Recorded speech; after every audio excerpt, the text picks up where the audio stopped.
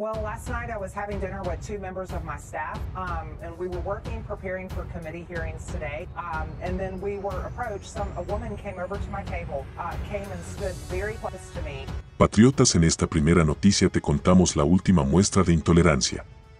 Pues resulta que la congresista Marjorie Taylor Greene dice que fue atacada en un restaurante anoche debido a sus opiniones políticas. Esto ocurre solo una semana después de que publicó un tuit sobre la cita de Estados Unidos, sobre el divorcio nacional y por cierto, los medios nunca fueron a ella y le preguntaron específicamente qué quería decir. Ella dijo: detallamos un plan para descentralizar el gobierno federal y, como era de esperarse, la mano oscura mediática no perdió tiempo en atacarme con falsas acusaciones de que estaba hablando de secesión. Pero ahora, mis amigos, la congresista Marjorie Taylor Greene se une a nosotros. Bienvenida a tu canal de noticias del momento, escuchémosla. And started verbally attacking me, calling me all kinds of names. And then another member of her party started screaming, "F you, Marjorie," as loud as he possibly could, over and over and over again, inside this restaurant. They have no respect for the restaurant, the staff, and the other people dining there. Here's what it is, Sean. You know, back when Hillary Clinton declared that we're all deplorables, they basically tried to claim that we're second-class citizens simply because we're conservative. And then Maxine Waters with her, wherever you see them, you make a crowd, you surround them, and you attack them.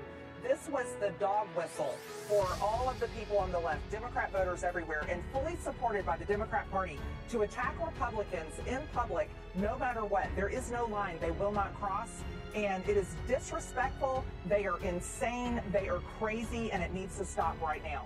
Quisimos dejar esta otra parte de la entrevista, patriotas, para que sean ustedes mismos quienes saquen una idea de cómo están las cosas y de paso, me regalen sus comentarios. Muchas gracias, sigamos. That's right, Sean, and first of all, I want to thank you very much.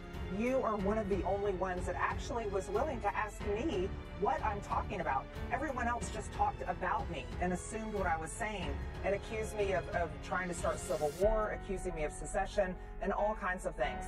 What I'm talking about is reducing the size of our federal government and giving more power and control to our states to be the identity that they want to be, whether it's blue or red.